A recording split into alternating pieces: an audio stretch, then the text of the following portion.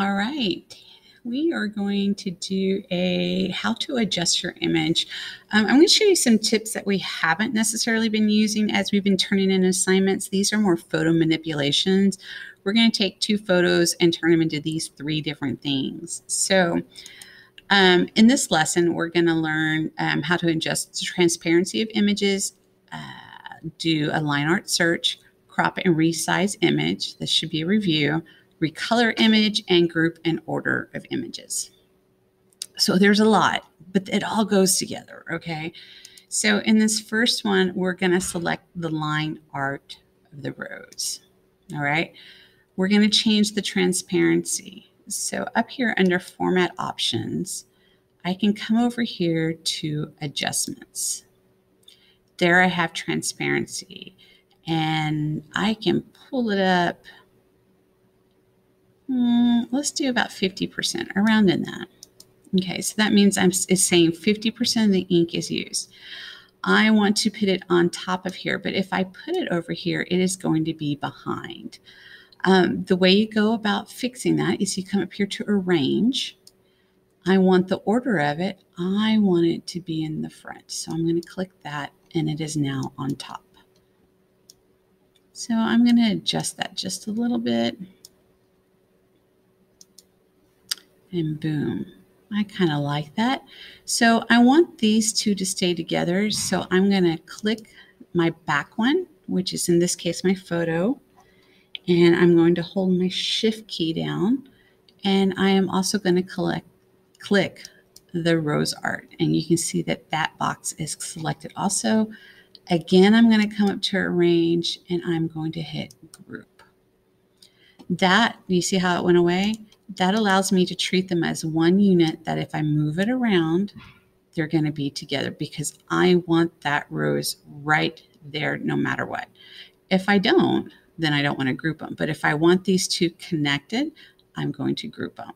So you're going to do this and leave it here on this page. We have another page where we're going to do the next one. So in this case, I want you to select the photo of the rose. Again, we're going to come over here. If it didn't come up, just so you know, you would look up here for Format Options, Adjustments, and Transparency. Again, this one I might want to go a little bit higher. You can see if I there's like a little percentage, about 60%. That's cool. I want to bring my rose over. Oh, it is on top. Good. And so I want to kind of move that around. I want it kind of to be about right there. So I'm going to go ahead. I'm going to go out of order here. I'm going to go ahead and crop it. I'm going to double click. I'm going to take that black handle and just pull it up. That black handle is the image box. So all I did is just pull it up. All right, so now let's talk about recoloring these. So let's select the photo. And again, under Format Options, if it's not there, it would be right up here.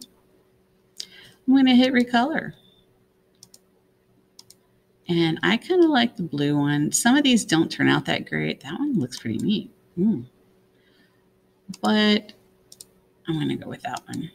So I've recolored it. That means I might want to tweak my adjustments a little bit. Maybe just a smidge. And now I want to recolor this rose. So I'm going to click it, go to recolor, and I also want it to be that bright. Now, if you noticed, in Format Options, what can I also do? I can add a drop shadow. Let's just throw everything at it. Again, when I do drop shadows, when I do drop shadows, I like to put that angle way out there so I can see where it is, especially this small, and make that distance happen. I kind of like that.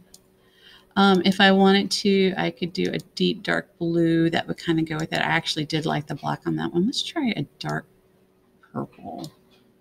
Ooh, I actually like that. We'll leave it at that.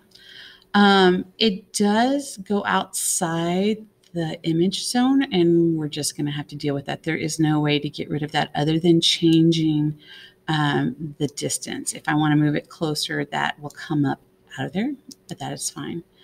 I want to recrop this back image, so I'm going to double click. Again, a recrop is the black bars because it's just changing the shape of my image square. If I wanted to change the shape of my rose, I can use the blue handles. Maybe I want it to be bigger. Here I'm using my arrow keys because I think it's a little bit more precise. Boom. All right. I want these two to stay together, so I'm going to select them both. What I did there is just a big drag around both of them. And I'm going to come over to Arrange, and I'm going to hit Group. One more thing before we go is we are using photo and line art. So the way I went about doing that is I went to Insert, Image from Web, and I searched for Rose. Scrolled through and I found the image I like. It's down here somewhere right there. Then I went up there and I hit line, oops, not Lint, line art. So line art's going to give you literally the line of the art. So I again went through and searched for one that I liked, one that I like the ones that have a little bit more detail in them.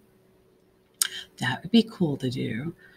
I don't know where it is. It's somewhere in here. I was playing around with it for a while. But line art will give you a black and white line drawing usually. Now, sometimes it does give you a flat color. And I do want to point out that not everything is going to be able to be recolored. Sometimes you come up here and it's all the same image. This is just depends on how it's formatted. Ooh, that one looks nice. Ooh. That one, it just depends on how it's formatted. So if it doesn't give you that option for line art, then you can't do it. If you want the background out, you know how to remove the background, and there you go. It was a lot, but hopefully you'll practice it. So on this page, I want you to leave your adjusted image right there. Thank you.